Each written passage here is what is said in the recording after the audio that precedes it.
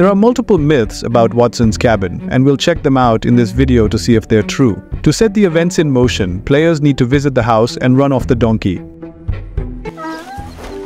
Get to the cellar, grab the gun, and then threaten this charming old lady. Once she's insulted enough, she'll run for her sons and start looking for her ride. Where the hell is my donkey? And then finally flee on foot if she's motivated enough. Return the next day to see her conversing with her sons, planning a retaliation against the player. A point to note here, if she was shot the last day, a grave turns up behind the house, but the sons remain inside waiting for the player.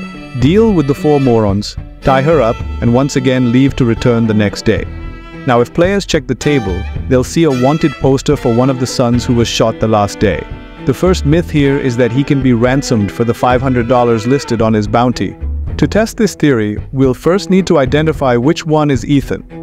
The one wearing the hat is identified as Edgar on the poster, and the lady refers to the one in the striped shirt as Elijah. How many times, Elijah? This means Ethan must be one of the remaining 2. I took both of them to the sheriff to confirm. Unfortunately, it's not true, and while the player doesn't get wanted for kidnapping if he's carried around, the sheriff shows no interest either. The second myth involves the dead lady.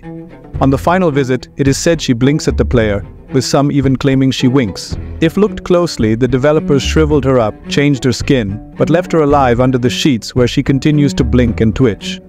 She dies the moment the blanket is lifted by the player, and the normal NPC blinking and twitching was mistaken by most as a reaction to the player's presence.